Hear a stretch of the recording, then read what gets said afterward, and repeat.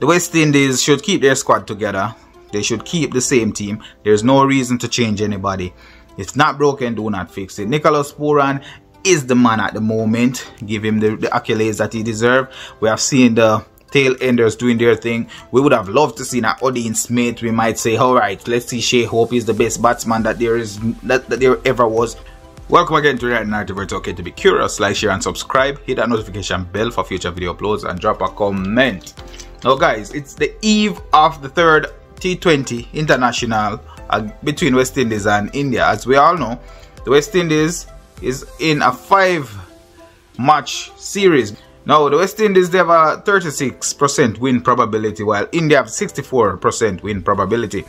The India team is a top 2 ICC T20 international team. Sometimes they are number 1, sometimes they are number 2. It fluctuates between England and India, and that's why the probability is like this. We suggest that the West Indies will not have an easy task ahead of them.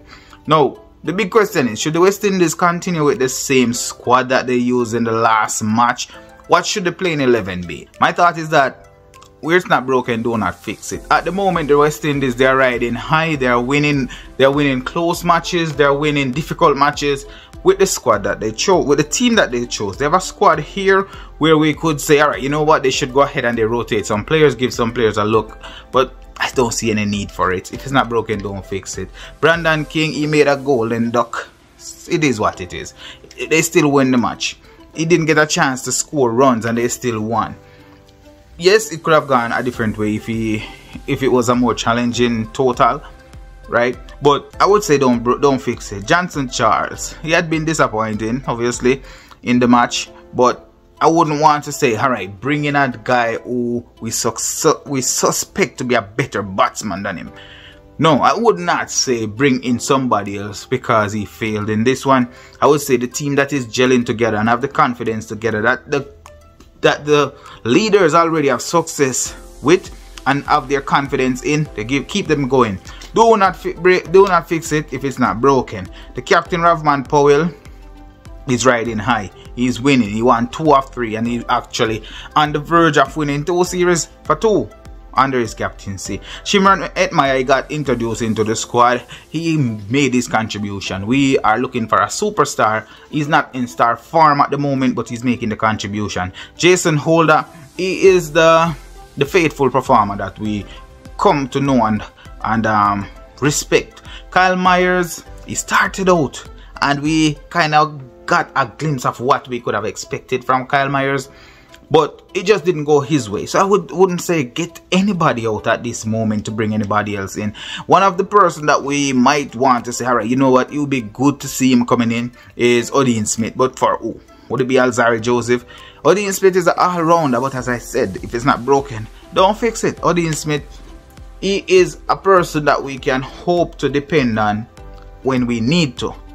Shea Hope, we can hope to depend on him when we need to. Or Shane Thomas, we can hope to depend on these guys when we need to. After winning the series, let's say that we wrap the series up tomorrow, then we can introduce new players. But at the moment, no need. It's not broken. Just do not fix it. The West Indies squad at the moment is what it was, and the team that they will be using should be the one that they previously used. The 2 people who had a duck would have been Ramiro Shepherd and Brandon King. Actually, you know, 3, Jason Holder as well.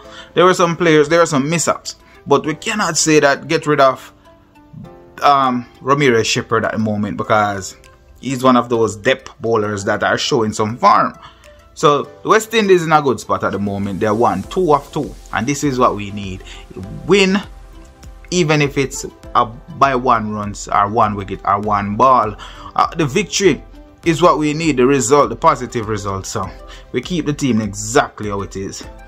What should we expect from India? We should expect India to come out swinging. India still see victory. India is not a champion team. Hadn't been a champion for a while, but they have the confidence. They believe in themselves. But I think that they have the West Indies syndrome, because somehow West Indies picked up something down there in India, but now India is coming to show what West Indies picked up. It seems like the T20 the IPL is catching up to India. They played their best cricket in the IPL, and then now on the international stage they have to find form, and then they rest some of their best players. As a result, the West Indies could somehow beat India for the first time since 2016 in any format of cricket. That's what we can expect. So the big picture is West Indies could seal a series against India. West Indies 2-0 with 3 T20 international remaining have a chance to win their first series of 2 or more matches against India in any format since 2016. They also have a chance to compete back-to-back T20 international series win against 2 strong teams. South Africa, it's been a while since any team actually went to South Africa and beat South Africa in South Africa. So there you have it. And we have some players in form. We have Nicholas Pooran. He's coming off a victory in the Mumbai Indian New York team. He's coming off a victory. We somehow was able to get Shimron Hetmyer in the squad with other players, and at the same time, I don't even know how this happened where you get Shimron Hetmyer in the squad, and you know what, they're actually winning with the squad that they have. And I want to say this, I really don't believe that if it was up to the fans or even some of the management staff that we would have Shimron Hetmyer in the squad, or even the Obed McCoys. These guys were playing franchise cricket, only T20 franchise cricket, going out somewhere else to make some money. If it was left to the fans who would exact retribution on these cricketers who are trying to make a living for themselves and entertain their worldwide fans, this team would not be out there on the pitch. And this may also be to the detriment of India, because India, they have their own fans. They have their own fans, they have their own players that they love and respect. And what we are seeing here is the IPL team that India chose on the pitch. And the same team that India chose to be on the pitch is beating them. This team, I do not believe is a team that was chosen, with all due respect, by the West Indies or Cricket West Indies. I don't believe it was the West Indies choice, absolutely. This might have been something that was influenced by India and the fan base and franchise clubs. Bringing Shimron Hetmyer is quite suspicious, but it is still succulent. It's beautiful. It's nice.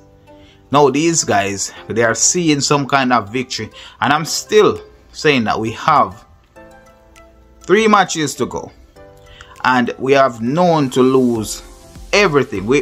Even in the match that we played yesterday, there was a time when we had 95% opportunity to win, and then we came back to almost losing ways. Then we pull off a victory. So we're not there yet.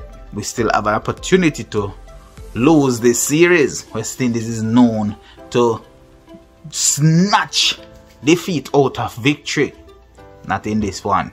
Please guys, keep it together. And there you have it. As I'm saying, that the West Indies should keep their squad together. They should keep the same team. There's no reason to change anybody. If not broken, do not fix it. Nicholas Pooran is the man at the moment. Give him the accolades that he deserves. We have seen the tail enders doing their thing. We would have loved to see that Odin Smith. We might say, alright, let's see, Shea Hope is the best batsman that there ever was. We have a team that is winning. That's all that matters. Use the winning team, keep winning, and take it from there. Rewrite the narrative. Like, share and subscribe.